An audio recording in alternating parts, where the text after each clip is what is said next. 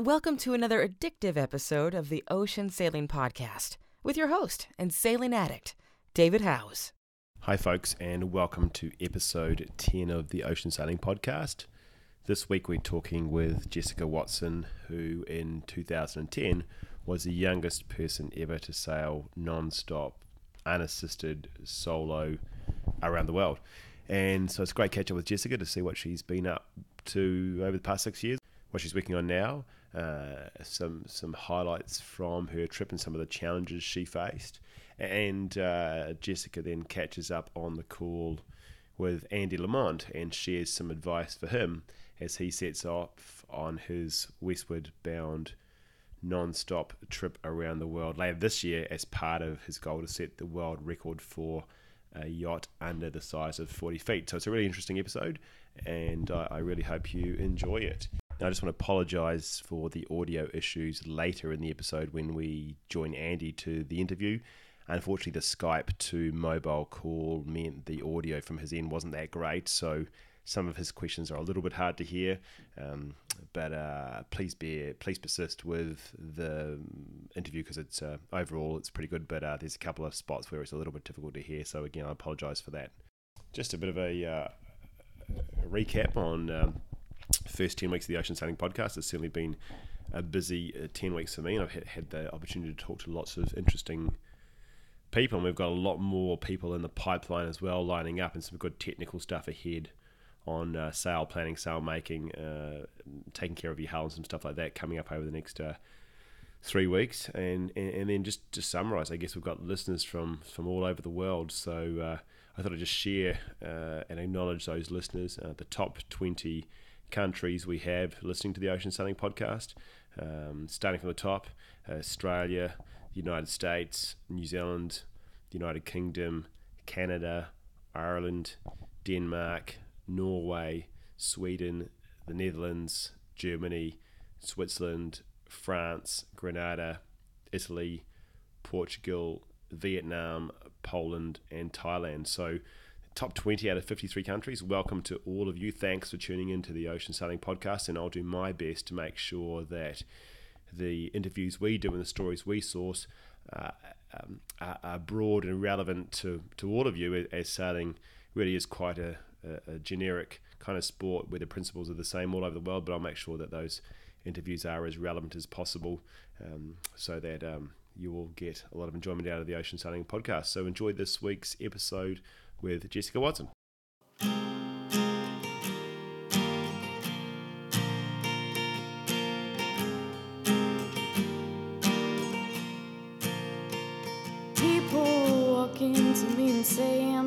Folks, welcome along to the Ocean Sailing Podcast. This week we're at the Queensland Cruising Yacht Club, and we are talking to Jessica Watson. So welcome along, Jess. Hello, and thanks for having me. Jess, happy birthday for yesterday. I understand it was your birthday, and ironically, as part of researching questions for today, it's just gone past your 6-year anniversary since you completed your circumnavigation. It has. It's just a bit scary. 6 years feels like a while. A lot's happened. Has it gone fast, or have you just packed a lot into the last 6 years? It kind of feels like a couple of lifetimes ago, which sounds ridiculous for a 23-year-old to be saying that, but it really does. I mean, there's so many things that have happened, and it's too much to keep up with, and it feels like another world. Well, in 6 years, given you were 17, almost 17 when you completed the trip, 6 years is a percentage of your life. You've had like another third of your life almost. Yeah. Well, that's a good way of putting it, and that's kind of how I feel, so yeah. Okay, and I read in your Wikipedia profile that your nationality is described as a Australian New Zealander. I hadn't heard of that nationality before. Is that how do you see yourself? No, that's the problem with Wikipedia. I don't believe everything you read on it. I mean, it is true to some extent, but I wouldn't call myself a Kiwi. Sorry, grandparents, but sorry, granddad particularly. He'd be a bit upset about that. But mum and dad come from New Zealand originally.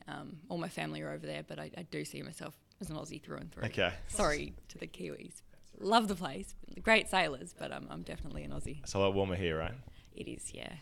Okay, so today I wanted to talk to you, touch on a few points or a few questions about your circumnavigation. I want to talk to you a bit about life after the trip, which has obviously been a big chunk of your life, really. And then we'll talk a bit about your new project that you're working on right now, Decky, and how that came about. And then we're going to give we're going to give Andy Lamont a bit of a surprise call and talk to him. He's got some questions for you about his upcoming westward bound trip around the world in an SNS 34 called Impulse. Yeah, I'm looking forward to that. I'd love to hear his questions and have a chat to him. Okay, so just, I guess, jumping back to your circumnavigation and just some questions around that. So it appeared on reading your story, along the way and afterwards in depth, that something that started out as an idea when you're a little bit younger turned into quite a serious, well-planned, well-thought-out project that really gathered significant momentum in terms of the people and the sponsors and supporters that got behind it. And I guess my question for you is, were there moments as the departure date approached where you suddenly had flashes of panic, or you got cold feet and you thought, I don't want to do this anymore, but I've come too far, I've got too many people behind it? No, not at all. And I'm glad about that, because that would have been a pretty scary position to be in. I think when I first started thinking about it and I realised, you started doing that first bit of research, and I realised, I was young. I was 13 by the time I'd sort of made up my mind about it fully. So it was before then that I'd been thinking about it for a while, and I realised how much was involved. And I always sort of knew even right from then that if I was going to do this, it had to be done properly. It wasn't going to be a matter of getting a cheap boat and throwing together a few bits of equipment and a satellite phone and leaving. If I was going to do it, it had to be in the safest way possible, and that meant a lot of money and a lot of sponsorship and an incredible amount of support that did snowball. First it was the local sailmaker and rigger who were amazing, and then it just snowballed into something bigger. And I'm very happy that I didn't have cold feet at the last minute, because, as you said, there was a lot behind it at that point. I was just probably the exact opposite. I was just itching to go the whole time, and that was actually probably the harder part, was to actually slow down and go, no, need to do this last part of the preparation properly, rather than just wanting to get out there so badly. Okay, and so I guess then by the time you left, you were so well prepared and well travelled, and you'd done so many thousands of sailing hours by that point that you were just comfortable and ready to go. Yeah, definitely. You can always do more, particularly solo in that boat. I would love to have done more of that, but it wasn't sort of possible with, you have to be 16 and have your boat license. It might have been an issue around sort of legally being able to skip a boat by myself, and just came down to time and the scenic seasons. But we did decide that I'd sail through the Pacific first, so that also gave me a first few months in a much better part of the world if any issues did come up with the boat, which we weren't expecting. You headed to in a warmer direction to start with rather than a colder direction. Yeah, exactly, and just less terrible bit of ocean to give the boat a good run in. Mm-hmm. Okay, and I read a comment on I'm not sure if it was a quote of yours, but it was along the lines of, my mum and dad are quite timid when it comes to sailing, and they just wouldn't go out on a rough day, but it became my norm. And I just kind of wondered, have you always had that kind of gutsy, give it a go kind of attitude? No, not at all. I think maybe it came from mum and dad, who, they enjoyed boating and a little bit of sailing, but really aren't sailors at all. And I was very, very scared and timid when I first started sailing, and as a young girl. And it was only a few years later that I decided I wanted to sail around the world. So I kind of did it backwards. I realised that if I was going to sail around the world, I'd actually have to toughen up a little bit. And pretending helped to start with. But I think my approach was quite typical of, I think, a lot of adventurers, rather than maybe a sort of typical kind of adrenaline junkie kind of idea of adventurer. My approach was kind of going back and looking at what could go wrong, and that's kind of the part that fascinated me more than the sort of adrenaline, huge waves sort of. I've always been interested in that, but it was more about what can we do to make this safer, which seems a bit boring, but that's the part that really fascinated me. Okay.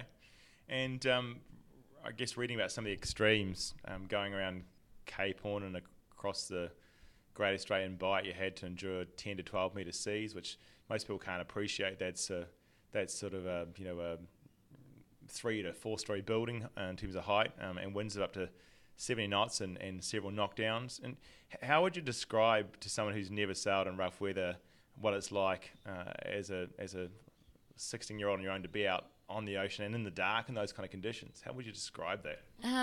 Not easy to describe. I suppose the first thing is, and I sort of say this, and it's not to sort of totally downplay what the conditions are like, but I was expecting conditions like that, and the boat was built for those conditions in the end, and that gave me a lot of confidence. If you put me out in those conditions in any old boat, I would be utterly terrified. But because I knew I had, absolutely every chance, and we'd prepared to actually deal with these conditions, that gave me a lot of confidence. It's incredible, they're beautiful, the huge waves. It's just not something you see. It's just absolutely awe-inspiring. Obviously, a little bit of terror comes into that as well. There were particularly a few hours in the Atlantic that were pretty horrible because it had a really horrendous knockdown where you're thrown into the trough of the next wave upside down, and just not knowing how the boat could possibly be structurally sound after that. And I was sort of sitting there going, if we get another wave like that, surely we can't survive. And pleasant surprise to realise that the boat was actually still okay. And it was my mind more than anything just getting away from me. Mm-hmm. And with that, I guess one of the bigger risks for you was probably injuring yourself in the process rather than injuring the boat, and the risk of breaking ribs and bones and skull fractures. And how did you sort of manage your own safety in those types of extreme conditions? Yeah, that was something you would be very aware of. You're completely by yourself, days or even weeks away from help. So really it kind of came down to the way I sailed. There was just no risks taken. I'm very proud of the fact I never left the cockpit in over 30 knots of wind. I think it was once where I went forward, not even on the foredeck. And that's pretty kind of crazy, really, to think that you can sail around the whole way around the world without leaving the cockpit and over 30 knots of wind. So, I had my storm jib up when a storm would approach, and I'd just reef down from the cockpit and furl away the last bit of head sail. So very conservative, and that was my approach to the way I did anything. There were a lot of days when I was sailing a lot slower than I could have, but again, just didn't like being cold and wet, but also potentially hurting myself. I had little lap belts for storms where I'd sort of sit down and belt myself in to not be thrown around. Inevitably, the worst knockdown happened when I wasn't buckled in. I remember walking up the walls onto the roof, and I didn't get... you get pretty bruised up in a storm like that, but I didn't have any severe injuries at all. We did coat the inside of the boat with foam, probably as much for insulation, but also kind of going, maybe it'll help. Yeah. And the great thing about an SNS 34 is that it's quite small in a cabin. You go to sea in a modern racing boat or even a modern sort of cruising boat, and it's quite terrifying moving around down below because it's this beautiful wide interior. Has the potential to be thrown 10 feet across the... You can travel before you hit something. Exactly. So nice small SNS 34 was a bit of security there as well. Okay. Now I was texted this morning by my daughter Madison, who's 16 and has been doing a bit of offshore sailing with us now, a bit of racing.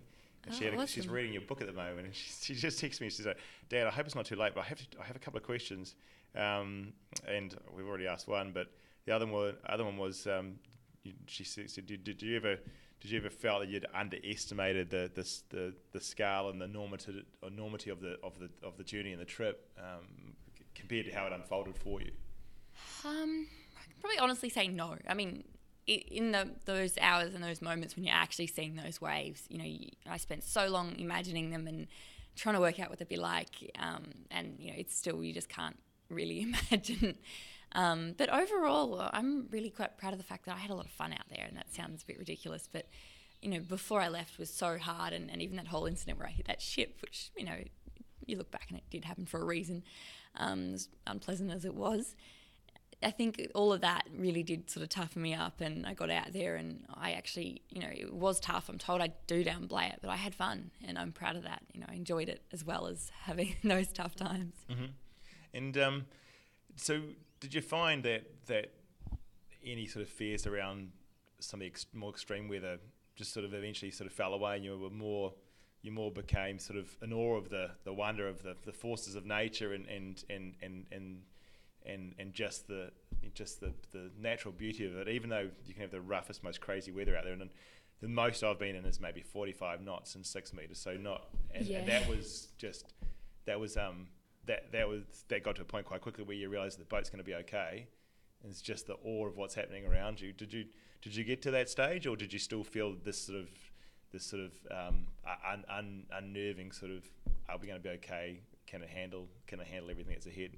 Yeah, after that storm in the Atlantic, I had a big sense of, wow, the boat coped with that. It's still okay. Oh my gosh, if it can survive that, it can survive anything.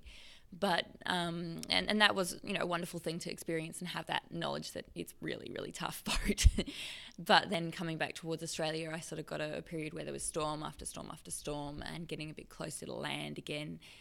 That was pretty unnerving again. You start throwing land into the mix, things get pretty scary. Sea room's an incredible thing. Most people still have this idea they want to run for shore and be near shore, and it's, to me, as a solo sailor, it's just the last thing you want to be near when you're in bad weather. So that was hard, and that was a healthy reminder again of how, I think you never want to forget that as much as it's incredible. It's important to remember. It's quite amazing when it's just you on the ocean and you're on your own little circle of the planet, and there's just clear water in every direction to the horizon. It's just you in the ocean. There's no traffic around. It's a lot safer, and it's quite magnificent. Obviously ships never gave me a lot of confidence having them around me. There's something very special about an empty horizon in every direction, and I don't think many people understand that, but it is an incredibly, and of course it's lovely to share experiences with people and racing, but there's also something very special about having it entirely to yourself. So tell me about your sleeping patterns once you settled into the voyage. You hear about solo sailors being up for 20 minutes and down for 20 minutes, and that sounds quite arduous if you were going to do that for 210 days. So what sort of patterns did you settle into once you got established on the journey? It got better throughout the voyage. It started out across the Pacific, where you do have more islands and more shipping, where I would be doing sort of 20-minute cat naps, 40 minutes, and then the advice we sort of got and all the research we did sort of pointed towards you really need to get a 90-minute sleep cycle in every 24 hours. And I was getting in a couple of them. It sounds incredibly harsh. I think people just hear that and go, oh my goodness, how do you do that? You get used to it. It's the first few days that are often very tough. The first 3 days typically, and it's a shame that most people only ever at sea for 3 days, because it's wonderful after that once you've found your legs and in a new sleeping pattern. And I would get a lot of my best sleep in the morning. After the sun had kind of risen, and you'd be able to relax just that little bit more. And then when I got further south, there's a lot less down there in the Southern Ocean. So I would be sleeping for, 90 minutes at a time, and then waking up, quickly checking things and going back to sleep. It's a lot better. In terms of collision avoidance at sea, did you use radar, AIS, and what sort of range alarms did you set? AIS, it's just fantastic. The radar's great, but chews through a lot of power, and even just the alarms I don't think are really, when you're out in the middle of the ocean, really it's just big ships or ocean-going vessels that you're dealing with. So, they're on the AIS, which is fantastic. And the alarms that you can set up were just fantastic. Obviously once I was well out to sea, any time actually by myself, when I'd ever be thinking about sleeping, you'd have it just the furthest setting, and if anything comes onto the screen at all, which could be quite a number of miles away, depending on the conditions for the radio. And that'd wake me up with a very, very loud alarm. My alarm was incredibly loud. And the AIS was something we changed. I had a couple of them after the collision, and that one of the reasons for the collision was the fact that the AIS hadn't gone off as it should have. Yeah, right. So the great thing about AIS is, especially in bad weather, when you can see a vessel 90 minutes away, not just a few minutes away, how amazing that is in terms of being safe and confident at night in the dark in really adverse conditions. And especially being able to understand the closest point of approach and how long it's going to take before you're at that point, instead of trying to guess in the dark which side of your boat the vessel's going to pass, whether you're on a collision course, because it's amazing how deceptive seeing lights in the dark is, and being able to judge depth and those sorts of things. Without a doubt, you don't have to sit there on deck for the hour it takes to pass. And better still, there were a couple of occasions when a ship would look like it was going to be a little bit close, and I'd literally call them up on the radio and go, "Hey, it's looking a little hint. Do you want to get out of my way? Give me a bit more room so I don't have to go out in the cold and jibe." And a couple of times they talked them into it. It's pretty good. I think they were just so shocked from hearing this little girl's voice on the radio that they're going, "What's going on here?" Okay, so let's jump to the conclusion of your trip on May the 15th, 2010.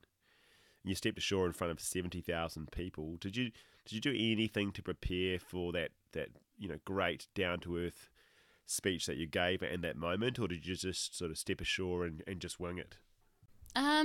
No, I knew. I think everyone had told me what I should expect, and I'm glad about that, because it might have been a bit too overwhelming if I had just stepped off and been hit with that. And the most incredible thing was that the couple of days before, because I was running, not a bit early, but everyone sort of wanted to set a date, and even all my New Zealand relatives and all the people who'd supported me wanted to be there. And I was, at that point, if I'd wanted to come in, I would have just come straight in. Yeah. But I was very happy to sort of hang out and wait a couple of days, just slow right down. And those couple of days were just the most amazing thing, because I was able to sort of let it sink in, get my head together, and then be ready for the day I got in.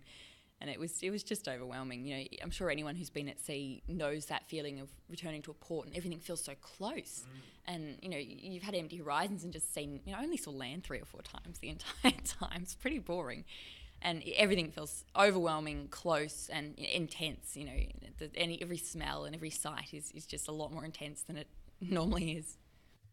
And how challenging was it readjusting to life on the land, getting back into a schedule and having people all around you again? Oh, look, it was all just, I think I was riding a wave of adrenaline for a couple of years. I'm not exaggerating there.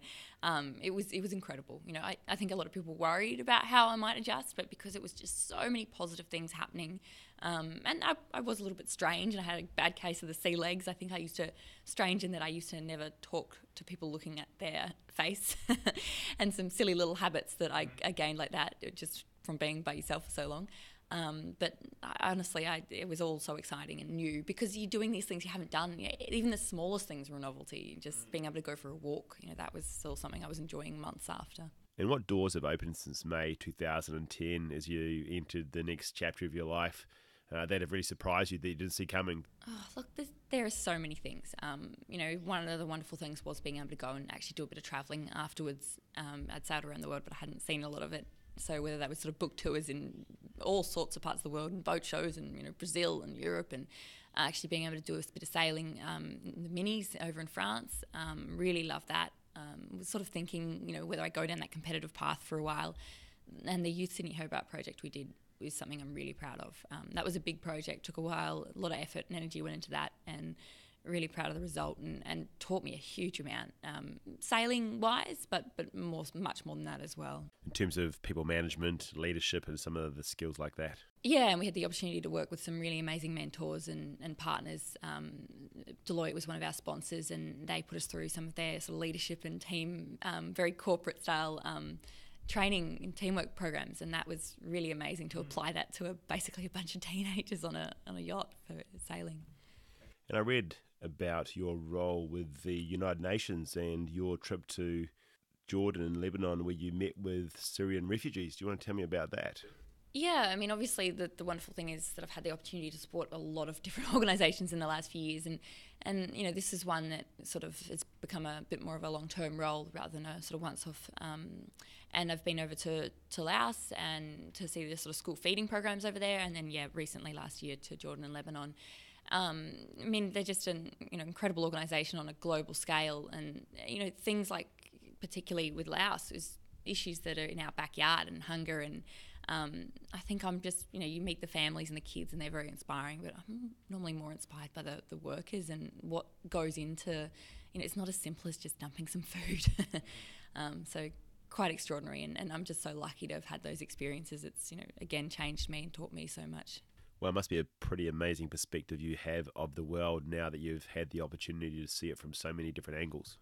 Yeah, definitely. Very lucky to have had that. And the funny thing is, you think I sort of expected to walk away very upset from the refugee camps, but I actually walked away so inspired, because I met some people who were making the best out of these situations.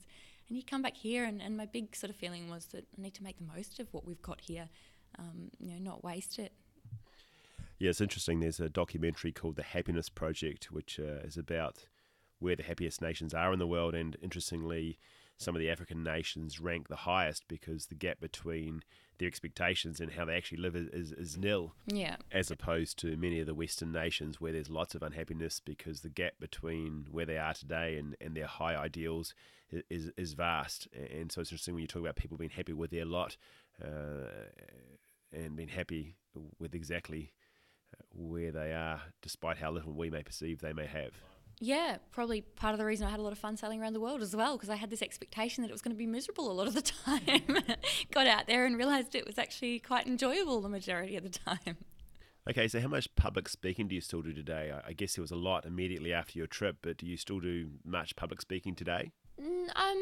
A lot less than it was for a couple of years there, but I still do a fair bit, and I have come to really enjoy it. I went through a period where I was just so sick of talking about sailing around the world, but I'm really happy that I've found a sort of way of enjoying that again, and bringing some of my other experiences into that, which is something that I feel like is a good story, and I enjoy talking about now.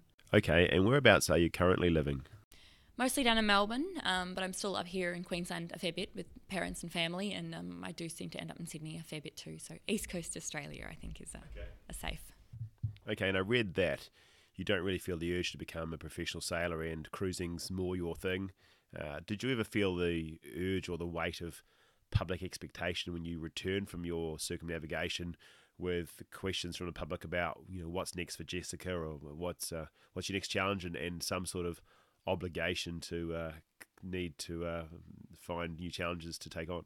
Yeah, there's the one thing that people say, and it seems to be literally the second thing they say to me is, what's next? What are you going to do to better that? And I really struggle with that, because everything I've done since, and finishing my degree and studying different things now, have bettered that to me.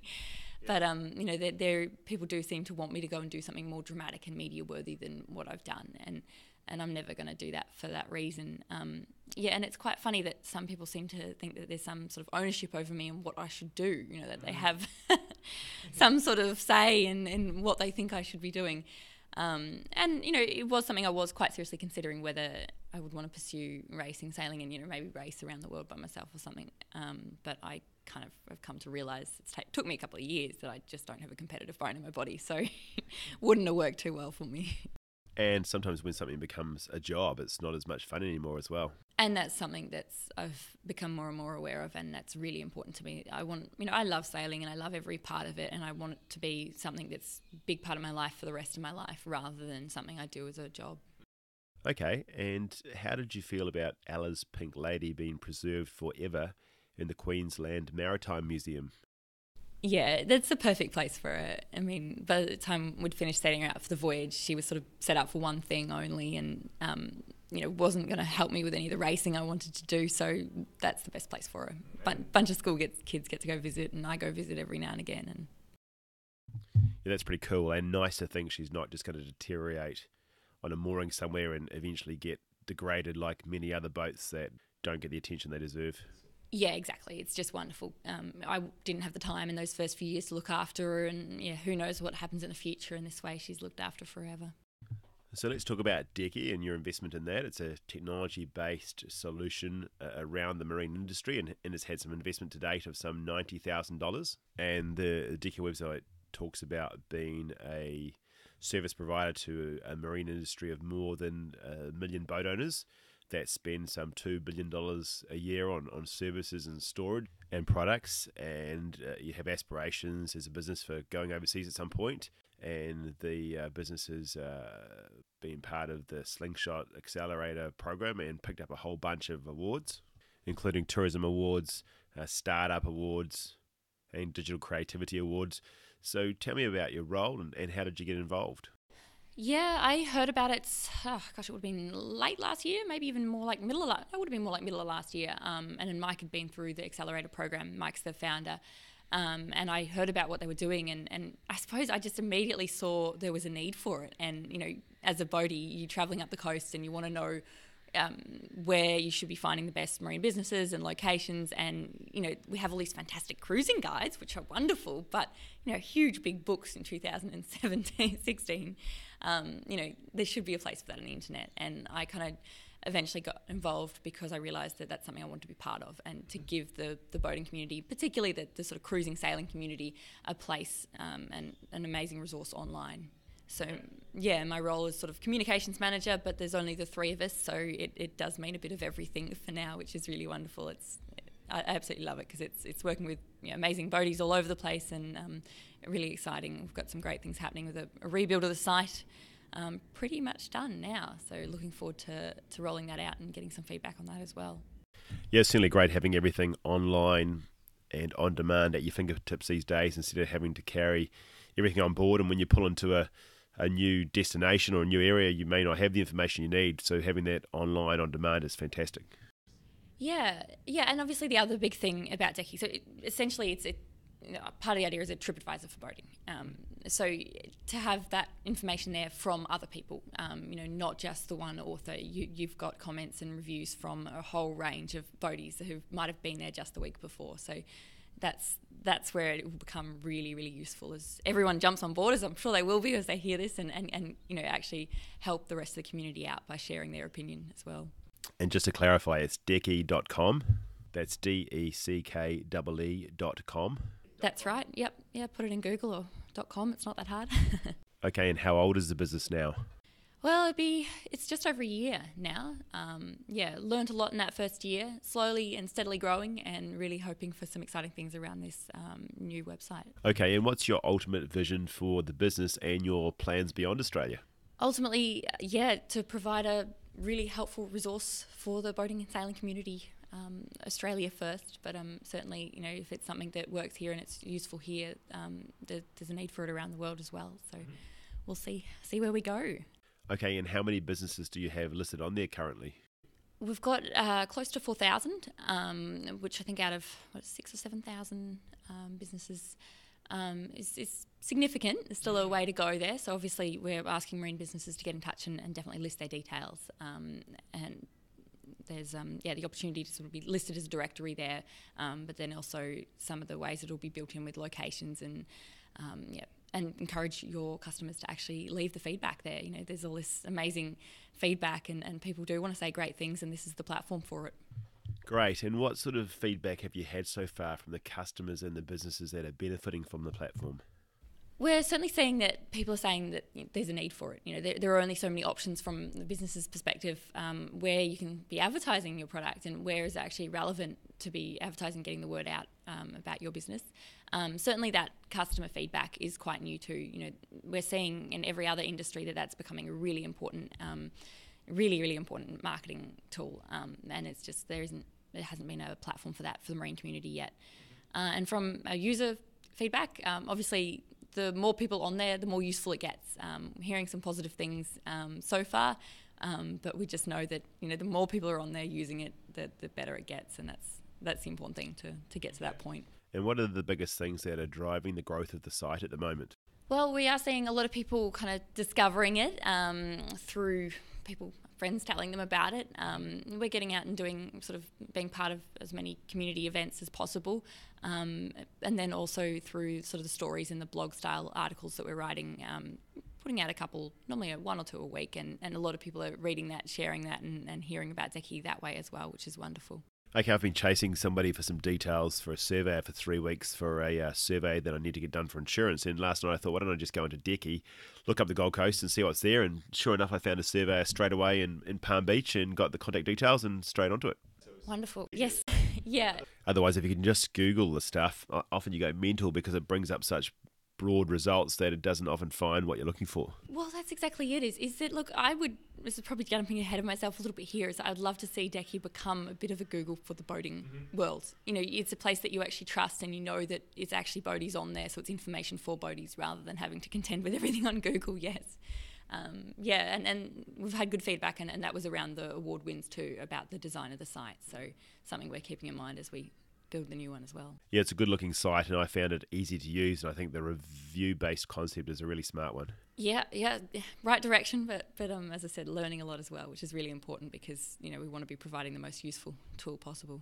And what do you need more of right now to drive your growth? Is it business listings or customers, or essentially eyeballs and traffic to drive leads and contact to those businesses? It's hard to know what comes first, but really our focus is with the user, and particularly a lot of our sort of cruising sailors who are typically really generous people who want to share. Your average racing sailor might be a little more busy and heads down to the boat on the weekend and doesn't have a lot of spare time, but cruising sailors are really generous and want to spread their opinions, which is wonderful. So really engaging with them is number one concern, and getting them on board and using the site and hearing what they want to be using and what they want to see. And then I think the businesses are seeing, once there's a huge amount of people using the site and finding it useful, that it's something they want to be part of. And are there any other similar websites in the world for the marine industry that are similar to Decky, or is what you're doing here quite unique? It is quite unique. There's a few sort of similar concepts, and in the States, we're seeing, and globally, a few sort of sites, some pretty incredible sort of marina booking platforms and things like that popping up, which it's great to see that people are again sort of saying that they want these resources online. But so far, yeah, something that is quite unique. But we'll see what happens, I imagine, in the next few years as well. Okay. So Jess, is there anything else you want to tell me about Decky, or anything else you want to share about Decky and plans and ideas for that before we give Andy a call? No, look, I really want to encourage people to get on there and use it. And also, we really love feedback and honest feedback. That's what's going to help us grow and improve. So keen to hear that and hear what people think as the new site's launched as well. So please do get on board and, share your opinions, good and bad, and your favourite anchorage and, what's good about that and, what people need to be aware of. And the more people share, the more people get to benefit from that sharing and those reviews and that information. Just becomes more and more useful, yes. Yeah, great resource from that point of view. Definitely, yeah. Okay, so Andy Lamont, we're going to jump online and we're going to call him through Skype to his mobile. And we have a chat to Andy because I spoke to Andy maybe a couple of months ago. He's got a trip coming up, a big trip going west, going upwind for some crazy reason. Yeah, it's pretty crazy. Around the world. And he's fair to say he's certainly he's a fan of yours. And when I spoke to him, I said, if you had some questions for Jessica Watson, what would they be? And he said, I'll ask you about this and this and that and this and that. And so got me thinking at the time, maybe I could organise for you to have a chat to him. And maybe he could ask you those questions directly. No, I'd love to. I always love somebody who's chosen the right boat for the for the voyage. Hi, Andy speaking. Hey, Andy, it's David here. Hey, Dave, how you going, mate? Good, thanks. Can you hear me okay? Yeah, you're just a little bit faint, but I can hear you. Okay, I'll try and speak up. So Andy, I've got somebody else here that is going to have a chat to you about your upcoming westward bound trip around the world, and she's listening in the background. Hello. In fact, we might have to sit a bit closer so she can hear you. But I have Jessica Watson here, Andy. Hi, Jessica. How you going? Yes, hi, good. How are you? Good, thanks. How you going? Yeah, good. Good to hear about your trip. Oh, that's good. So, is that you? Is it Jessica Watson, is it? Yes, sorry. How many Jessicas do you know? I recognise your voice. Yeah. No, thanks for calling, Jessica. Yeah. No problem. So Andy, we're doing an episode for the podcast, and Jessica and I have been having a chat for the last hour or so. So when I spoke to you a couple of months ago, you said if you could speak to Jessica, there's some questions you'd like to ask as part of your preparation. So now you have the opportunity. Yeah. Oh, that's great. I love your choice in boat, obviously. Yeah. Yeah, it was good to get an SNS 34, so I've been just doing it up. But yeah, so and where are you now? You're up in the north in Sunny Coast, or? In Brisbane. I'm down in Melbourne a lot these days, but Brisbane today. Oh, yeah. Yeah. Oh, okay. And you're Gold Coast based, aren't you? Yeah, that's right. Yeah. Yeah, great. Yeah, so so I head off in October and go west about. But yeah, there were some things I wanted to ask you about, and I've got a bit of a blank at the moment. I thought you would, so I've written down your questions for you, Andy, because I remember some of them. And good on you. I thought you would be putting you on the spot. So one of the questions you said you would like to know more about is the sail configurations for each wind level, and what Jessica found to be the best settings as the wind range went up. Yeah, that would be interesting to know. Yeah. And at what point she changed from a genoa to a full genoa and a genoa to a jib and reef the main and things like that. So yeah. That'd be good to know how you went with that. Yeah, well, I suppose I kept it all pretty basic. It wasn't, there was certainly no racing trim with a lot of it. So really it was just the main I had 3 reefs in it, which was fantastic, and the genoa, which I just fell away a bit of as it got windier. And then the big thing I did is I used to stay sail a bit, which was good, but probably not I don't think it was made a huge amount of difference. But then I'd keep the storm sail on the stay sail, and just I'd leave that up for quite a while. It wasn't doing any damage before or after a storm, to have it up there ready. And I think I don't know. I suppose the big thing is, just getting the main down earlier, so it's not overpowering it. When you're sailing, I don't know if you'll have a wind vane, but you just can't sail with too much sail area with a wind vane. You've got to be a bit more conservative. Oh, okay, yeah. So I'm just sitting. I just spoke to Bill. Bill George just sent me up a wind vane, actually. Oh, so wonderful! I'm just fitted that last week. Yeah. So that's the thing. You've got to balance the boat. Hey, just keep it. Yeah, and keep it underpowered more. I'd highly recommend a nice small third reef. Not that on an SNS 34 sail it could be that big anyway, a third reef. Yeah. Oh, good. So that's good to know. So, yeah. Well, I've got a small third reef, but I'm probably going to do it. And did you just have the one main for the whole trip? I did. I had a spare, which wouldn't have been a great sail, but I didn't need it. I was stitching it up a little bit. There was little bits of damage and things. Yeah. Okay. So that's good. So it lasted the whole trip for you. It did, but it was suffering a bit towards the end. So I'd definitely be taking a spare. Yeah. Well, I've got a spare. I thought I might get another new one made, but I've got a spare sort of old main that came from the boat. So that was the idea I had of having another main, just like a new one ready to pop up just in case. Yeah, it'd probably do the job. That's good to know. And what about things that did your wind generator go well the whole way? The wind vane, sorry? No, the generator, your wind generator. I think you had there. Yeah. I did actually replace that quite towards the end of the trip. It was fantastic. I liked it. And I had a spare whole unit, which I might have been able to problem solve with the first one. I don't know, someone with a bit more technical knowledge and experience might have been as well, but I had the spare there and I just replaced it. Which was fantastic. But you really need your different options with the solar and even being able to run. I was running the engine out of gear a fair bit, which is not overly great for it either. But yeah. So you found your solar was pretty much not really that much chop down the Southern Ocean. No, I still found it a surprising help down south. It was more that they, one of them particularly got a bit smashed up during some knockdowns and was a bit less effective after that. Yeah.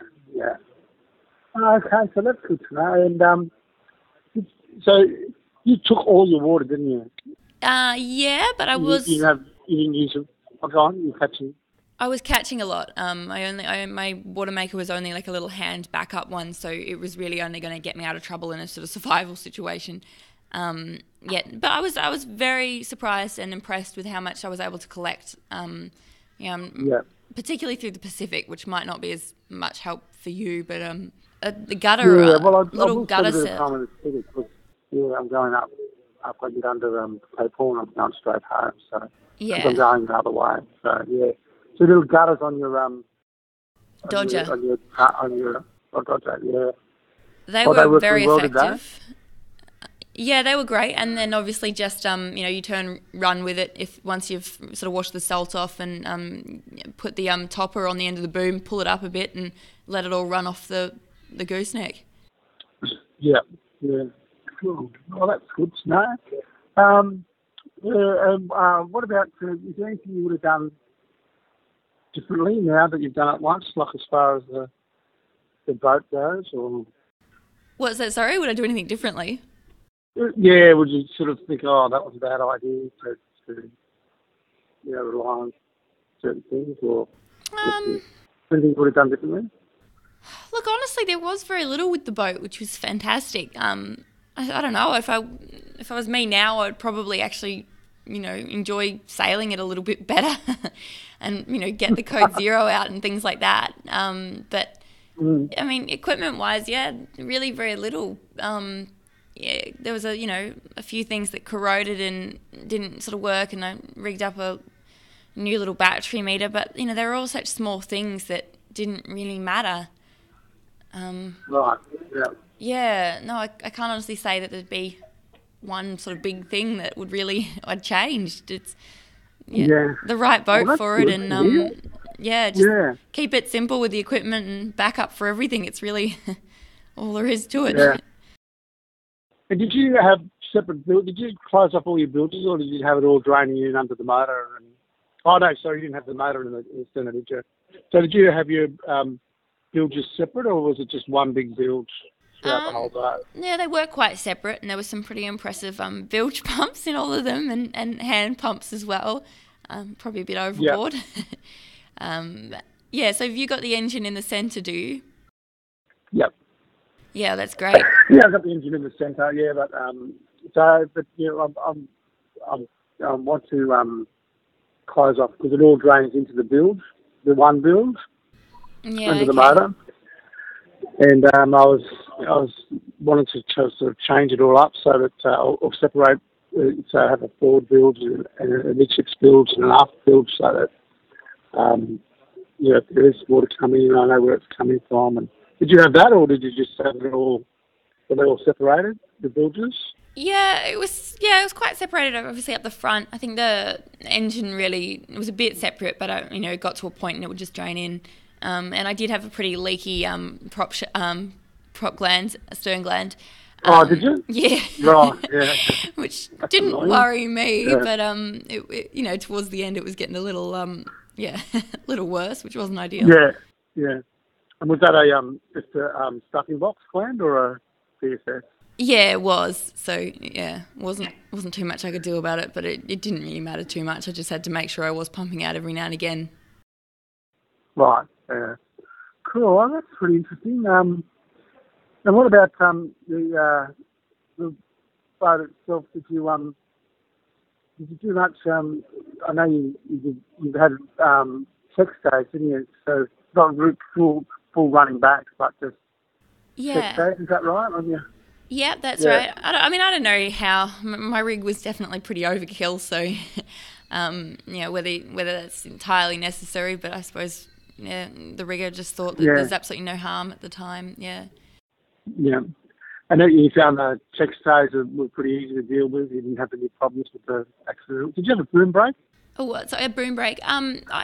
I did use one a bit to start with, but I actually just found that you really your only option is just to run a preventer and just run something towards the front of the boat and back, and because you're only tacking every few days, it's no big deal just to set it up again. Yeah. Set it up. And that really is the only thing that I found really effective. Yeah. Oh, that's really cool. Well, that's great. Well, as time comes closer, I'll sort of getting the boat ready now. I've been sort of working on it for about 18 months, just slowly getting everything done. But that was interesting thing I wanted to talk to you about. And the main thing was that you just think pretty much the boat's pretty much standard as it comes. You handle everything pretty good. Really systems. What did you use for your navigation? Did you use chart plotter, did you, or? Yeah, chart plotter. But I also just had the software on the computer on the Tough book, which was great. And then, And then all the backup GPS handhelds and charts, which hopefully never had to get used. And there was even a sextant on board, which I would have been in trouble if I'd needed that.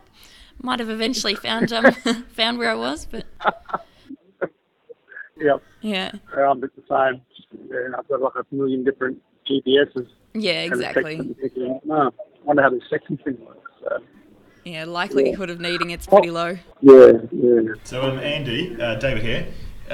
When we were talking, you had some questions around downwind sailing and whether you were going to pole out your genoa or run wing and wing or what have you. Do you have any other questions around downwind sailing sail configuration at all? You didn't? Did you run twin headsails at all, Jessica? Or I never did. No. I mean, it probably would have helped. I mean, Yeah, but I never did. I had a code 02, which I reckon was pretty useful. I didn't use it a huge amount, but yeah, polling out definitely be a good thing to be able to do, but I never tried the double. Yeah, right. Yeah, so because I read, I was all keen to poll out and do that, and I reread John Sanders' book, and he was like saying that he didn't believe it. He didn't want to poll out the Junoa because it worked the four-stage too much, and I was thinking, so I might not do so much of that polling out. So, but that was what I was talking to David about. Whether or not to use the poll or not. Yeah, So, I definitely have it with you, but yeah, I mean, John's the real expert. You can go around 3 times. You're going to really get it. Yeah. You're going to have to really keep an eye on what's going to wear out and what's going to be an issue. Make sure. Yeah. Wow. Well, that's really interesting. Yeah. Yeah, I'll do get in touch if there's anything closer to the time. Yeah, I'm sure there's a lot of good people, and you're talking to all the right people. I'm sure, but Yeah. How much method did you take? Do you remember? I couldn't tell you off the top of my head, but it would be in the back of my book. I actually had far too much, though. Oh, it's in the back of your book, is it? I think it is, but if not, I'll follow up with that. But I did have far too much. Your book again. I was didn't need quite that and much. You just had the Origo. You had the Origo method spread, didn't you? Yes, yep, that was the one, and that was great with the little cylinders it had, so it was completely sealed, and there was no way that any meth could spill, even completely upside down. Yeah. I've got one of those.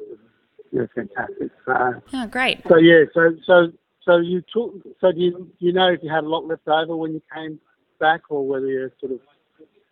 Because I can have a look at how much you took, and or do you remember that or not? Yeah, no, I do remember there was a lot left over, so whatever. Oh, was there? However much I took, whatever you took was too much. But I suppose it's something that you don't want to be running out of, so you know. No, yeah. Exactly. Cold food would be pretty miserable. Yeah. That's good. Yeah, well, good luck with the wind vane. It's awesome. It takes a bit of getting used to. I'm sure you've used one before, but lots and lots of spare blades, loads of spare ones because I did snap a few of them. And also lines. You can never have enough lines because they did. Even if I set it up perfect, it'll still chafe a lot. Yeah. So that's good. So I'll take lots of spare veins. It's so light, so you can sort of take as many as you need, can't you? Yeah, exactly. Yeah, honestly, however many you think, just add a few more. Yeah. What about anti-foul? Do you remember what anti-foul you used? It was an international brand, and there was a lot of it on there. Was there? Yeah, there was. Probably the only thing there is you probably couldn't go high enough, because that's where I had a bit of growth is just above because you obviously healed right over and then so much water higher up that it was we probably should have gone even higher than we thought. Yeah, I hear. Yeah, I was thinking the same thing actually. I was thinking I might even put a vinyl stripe above my waterline and anti-foul that. It's probably 6 or 7 inches above the waterline because they do tend to get dirty, don't they? Get close above the waterline. Yeah, definitely. Good, Yeah. Oh, well, that's good. Well, look, I really appreciate you taking my call. Just it's great to contact you. I sort of followed you when you went around, and so fantastic thing you did. So it was very inspiring. So it's great to talk to you. If I can, if I come up with something, I might shoot you an email or something like that if I need some advice on something. Yeah, no, please do. Oh, thanks. But what you're saying is pretty much your boat. It was pretty perfect as it was. Didn't give you any problems the whole way. Well, perfect in that we didn't get tempted to overcomplicate anything. If you keep it simple, there's only so much that can go wrong. So, exactly. Yeah. I'm sure there's more we could have done to get the right speed and different things out of it, but it wasn't about that. And No, same for me. It's about finishing, really. That's the main thing. Yeah. Yeah, exactly. Yeah. No, well, good luck with it. I'm sure you'll be sort of posting or updating somehow on the way, and look forward to following it as well. Well, I will be. Dave will be working with me on that, so it'll be great. So, so thanks very much for talking with me, Jessica, and you have a great day. And I'll shoot you an email, and so you've got my email address if you ever want to talk to me about anything. And if I can get an email address off Dave for you? Or? Sounds good. Yeah, we'll do that. We can arrange that. All right. That'd be great. And I'll send you an email, and then if I've got some questions, I might just shoot you an email, and got some answers, and I'd really appreciate it. So thanks very much, and again, all right. I won't hold you up much longer, but thanks for your time, Jessica. No problem. Good luck with all the work. All right. Thanks very much. Thanks, Andy. See you then. See you later on. Bye. All right. So I think we went pretty well. That's a few challenges just getting sound clarity and stuff. Thanks for doing that. No problem. I know Andy's been consuming all of the good advice that he can from all sorts of people, and as much as he can read and prepare, and he's got a massive to-do list, as you can probably appreciate. Oh gosh, and I know he wants to. Never ending. Yeah, no, it's funny because I sort of go, I don't know how much there is I can sort of tell him, but you start realising all these little things, and that there are a lot of simple little things that would possibly make a big difference. I saw one of your presentations once, and the thing I actually truly felt sorry for you on was having to rebuild the toilet, because I had to do that once. It's not a very pleasant job.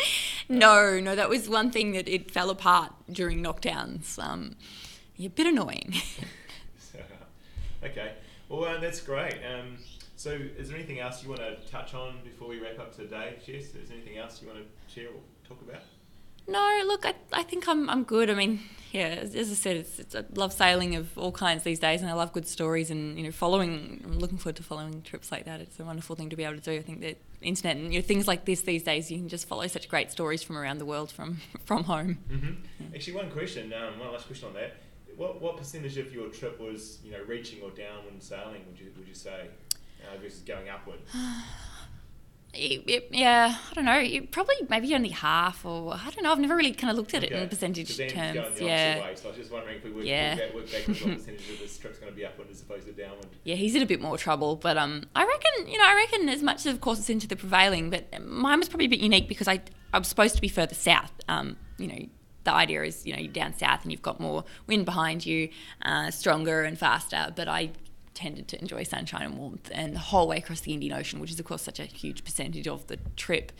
Mm-hmm. I was just so much further north than I really should have been, so I was getting a lot more headwinds and lighter winds as well. Right. But you're warmer and drier. Yeah, I was pretty happy about that. I was totally okay with a little bit slower. Yeah, and if you're not in a hurry, right, you must as well stay warm. Exactly. And just the severity of every storm that came past was just that. You could just see it. It was so blatant on the weather charts that, if I was a couple of degrees further south, it would be, 20 knots more, and that's not good. Yeah. So, okay. Well, Jess, it's been really, really great talking with you today. So thank you so much for travelling to the Queensland Cruise and Yacht Club so we could sit together, and thanks for sharing your story on the Ocean Sailing Podcast, and thanks for taking the time to talk to Andy as well. And I know he really will appreciate that, and I'm sure when he gets off the phone, he probably had 5 more questions straight away for you. So I'm sure. Yeah, no problem. It's been great. Okay, great. Good luck with Decky. It looks like a great business model, a great idea, and it's certainly a great looking website and a great service. So I encourage everybody to take advantage of Decky, DECKEE.com. That's right. And you'll find all sorts of great help and advice and tips and stories and blog articles and reviews, and it's a great looking website, so good luck with that venture. Oh, thank you very much. Thanks, Jess. Thanks for listening to another episode of the Ocean Sailing Podcast. Email your comments and suggestions to david@oceansailingpodcast.com.au. See you next week.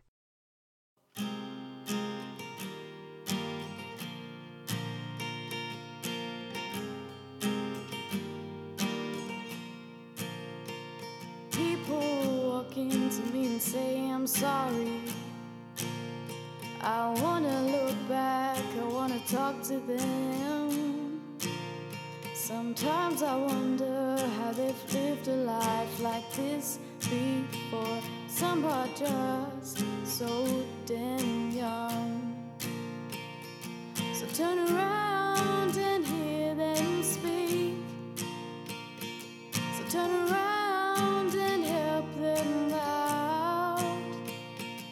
Turn around 'cause you're watching them cry and watching some getting ready to die. Then knocked down to the ground and can't get back up. Feelings are sad, I want to be mad. Days here are like precious gold. If you live another one, you'll have faith to carry on. So turn around and hear them speak. So turn around and help them out. Turn around 'cause you're watching them cry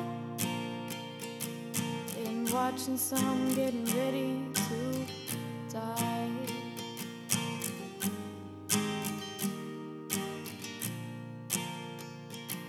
The memory of their courage is taped in my head. It plays a soft one too. I painted a picture of the past. I picture cold, dark sand and skies. I painted the future how it's supposed to be, with warm sun and a bright town. So turn around and hear them speak. So turn around and help them out. Turn around 'cause you're watching them cry and watching some getting ready to die.